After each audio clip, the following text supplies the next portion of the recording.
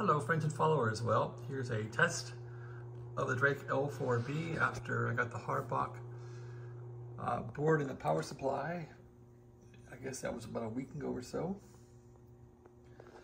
And have the hardbox soft key and the soft start and the what's the third thing it does? It does soft key, it does soft start.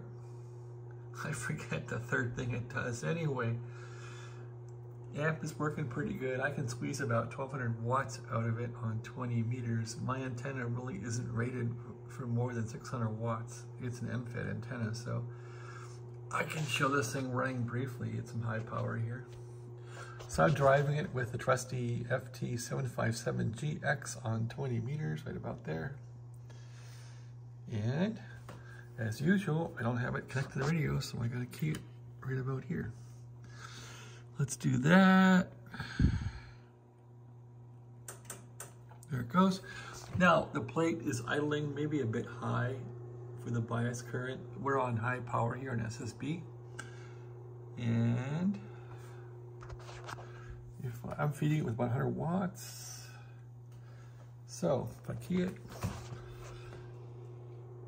there's the plate current, grid current.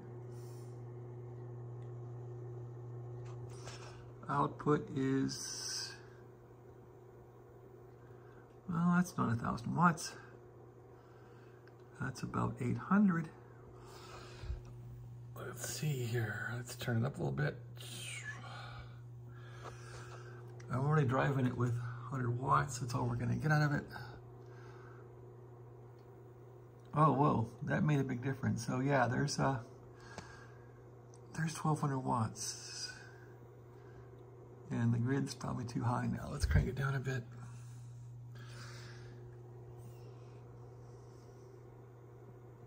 Okay, there's 1.1 kilowatts right there.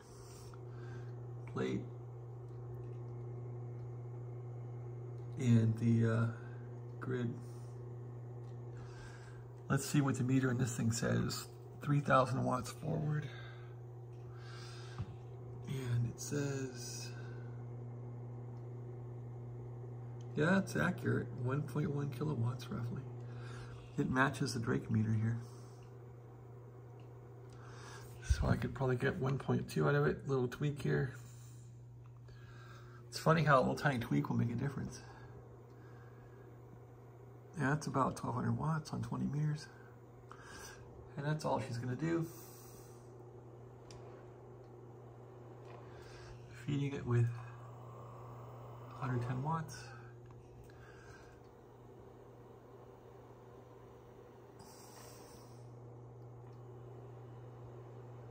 So that's it. That's my test of the L4B. I haven't checked the other bands yet, but that's amp's working. It's nice and quiet. It's nice and hot. Makes a nice heater in this room in the wintertime here. Pretty cool amplifier. Of course, I got the Henry sitting here. This thing is, it's painful to tune, and I have it for sale. I think I like the Drake more. It's easier to tune. But the Henry has a huge reputation, and it works great. So that's the story on the Drake amplifier. I did stick